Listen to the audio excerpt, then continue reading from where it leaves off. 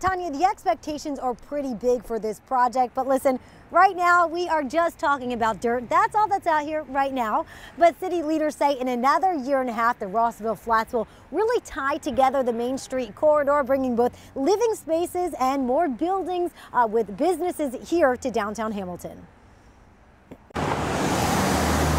It's been, decades, probably 100 years before there's been new residential built on Main Street. But that's changing.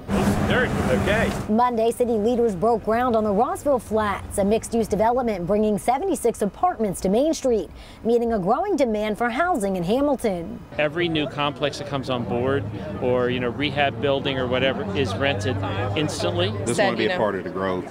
Keith and Jamie Gregory are one of 2 retailers already signed to the space. Their company, Frost Factory, serves frozen alcoholic and non-alcoholic drinks. With Spooky Nook coming and all the other things opening, and then when Agave announced, it was kind of like it's a no-brainer. The company says the recent growth makes the area attractive. And with the communities adding Dora, it just allows people to walk around and enjoy themselves having a drink and not having to worry about, having to stay indoors when it's nice outside. Hamilton is moving forward so quickly. Dan Bates, president of Hamilton's Chamber of Commerce, says the flats will increase the walkability of the downtown district, bringing more local foot traffic to area businesses. About 60% of the revenue is from people outside of Hamilton. And certainly we're thrilled with that. But having residents here who can walk down the street to patronize those businesses really just increases their ability to be successful.